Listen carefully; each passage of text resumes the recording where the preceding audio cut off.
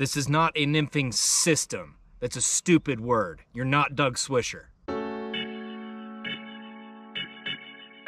Hey, I'm Ben. I'm a huge fly fisherman. Welcome back to another huge fly fisherman video. Today's video is about the Dropshot rig. It's also called the bounce rig or the Cannonball rig, or you can make up whatever name you want. Remember, there are no rules in fly fishing. So I made a video about the 90-degree nymph rig, and I was kind of surprised how many people are so passionate about their bobber fishing rigs. Calm down. I mentioned doing a video about the Dropshot rig, and a lot of people wanted it, so here you go. You're watching it. You might think I'm making this video because I have a lot of experience with the Dropshot rig. Well, I gotta be honest with you. This is YouTube, so it's all bullshit.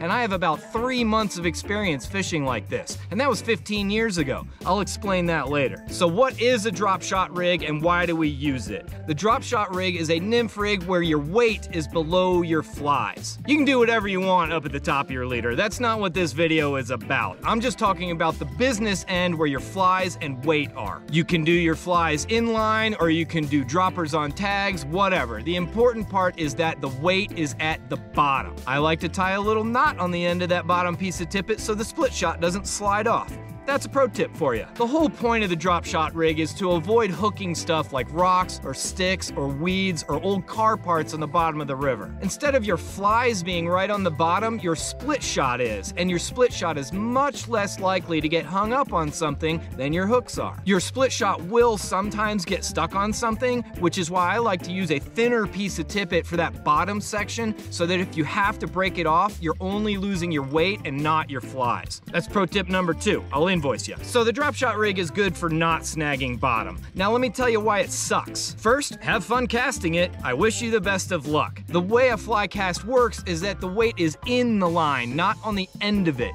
If you put all that split shot on the end of your rig, you're gonna be lobbying and water loading your flies all day. It works, but it's not fly casting. Secondly, the Dropshot rig is an absolute mess when you have a fish on. You're going straight to Tangletown, baby. I don't know about you, but one of my goals when I'm fishing is to minimize tangles and maximize beer drinking time. Every time you hook a fish on a Dropshot rig, you're gonna wish you watched my video on untangling. Yes, that's a skill. Third, I'm gonna tell you why I stopped using the Dropshot rig altogether.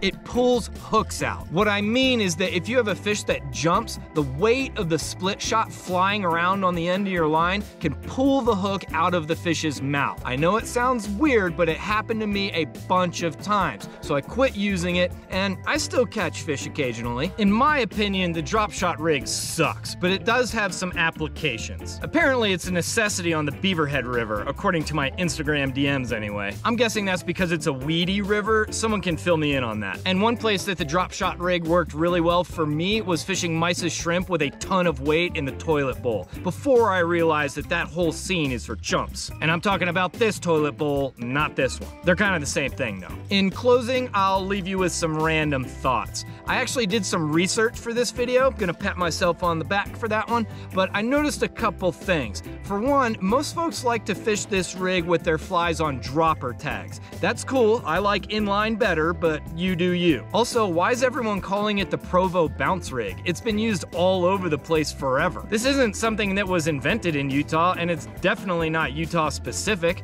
And speaking of Utah, the guys at Fly Fish Food have a video about this rig, and of course it's way overcomplicated because that's how they like to fly fish. And their rig has a tippet ring, so. All right, now this is the part of the video where you leave a comment telling me I'm wrong about everything, and that's fine. I don't care if you're wrong or if I'm wrong, whatever. Fly fishing is a balance of you have to do it my way and you can do it whatever way you want. As soon as you accept that, you're gonna enjoy it even more than you already do. Okay, that's it. Thanks for watching my video. I hope you learned something today, or if not, maybe you were able to laugh with me or at me. I'll be back as soon as I can with another huge fly fisherman video for you. Until then, dry flies are cooler than nymphs anyway, and stay huge.